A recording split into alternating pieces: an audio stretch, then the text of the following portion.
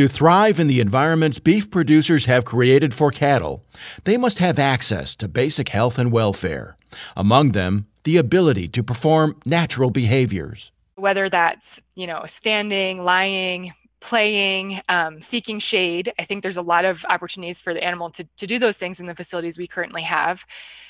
They overlap with production. In a recent literature review, Edwards Callaway and her team uncovered the impacts of shade on beef cattle well-being. Packing plants generally for fed cattle don't provide shade in the holding pens.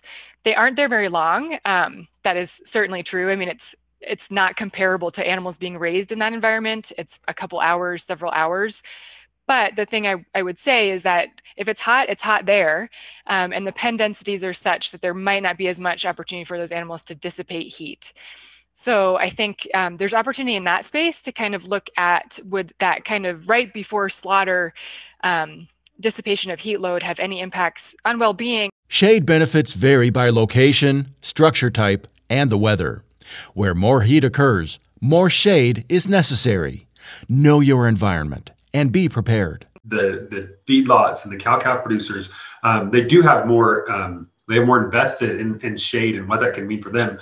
But in the areas that maybe don't have consistent heat loads or high heat loads, they need to just be aware of what could come and be prepared for such events. Weather fluctuation affects final carcass quality too, but Clark says the extent of mild and severe weather change varies. More predictably, extreme heat brings high mortality. If you're trying to gain every bit of high quality beef that you can, then you probably do need to think about then adding in some shade to protecting the cattle when there is some sort of an environmental anomaly. Addressing basic health and production factors ensure cattle perform to their highest potential. We think about shade structures. I'm sure that producers have come up with a lot of innovative, cost-effective, effective in terms of improving animal performance ways to shade cattle. And so I think there's a great need to kind of really dig a little deeper and understand that.